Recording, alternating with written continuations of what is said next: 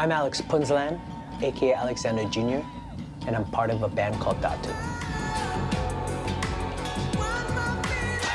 I'm born and raised here in Toronto, and I traveled to the Philippines to learn how to make gongs.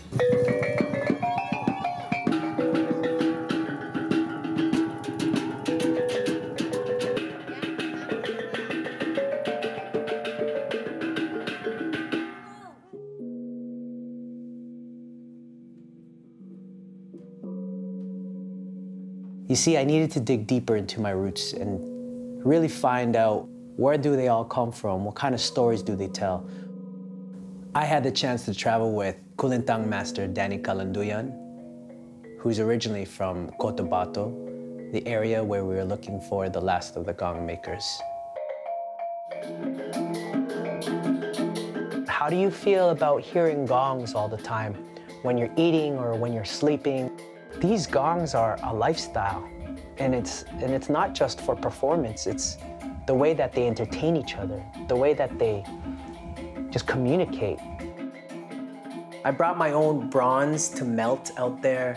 I even brought one of my cracked gongs to get fixed.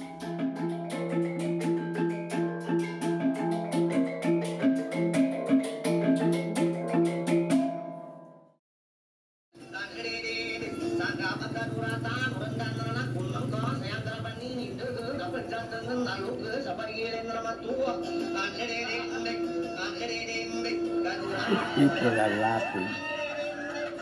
Learn more and observe how the native practitioners of the tradition perform.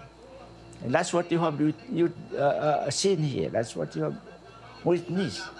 How they play, how they giggle, how they react with one another.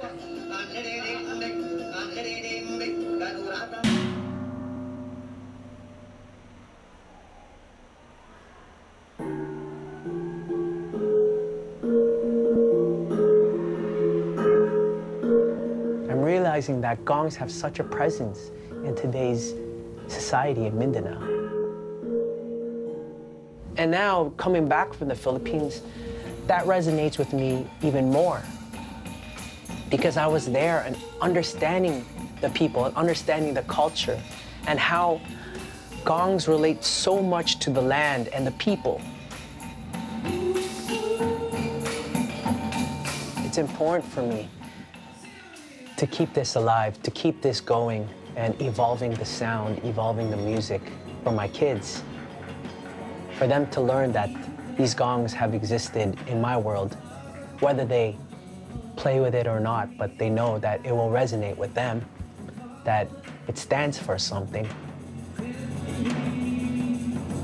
They are the heartbeat of a people. And as these gongs are played within these spaces within Toronto, they know it represents a connection, a bridge between cultures.